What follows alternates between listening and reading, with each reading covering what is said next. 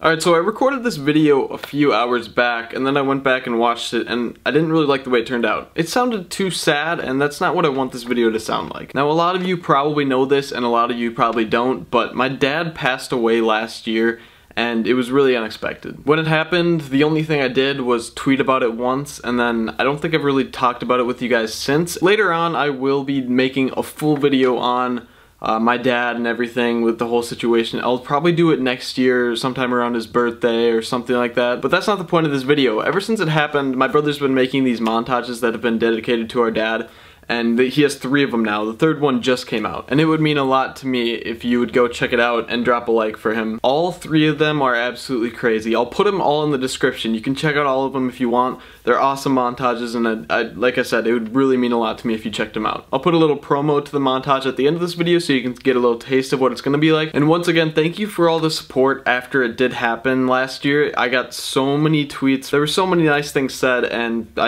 I seriously can't thank you enough. But anyways, here is the promo to the montage, and if you want to check it out, the link will be in the description, and there will be an annotation on the screen. The links in the description will be to all 3 of them, so you can check all of them out. But anyways, as always, I hope you're all having a nice day, and I'll see you guys later.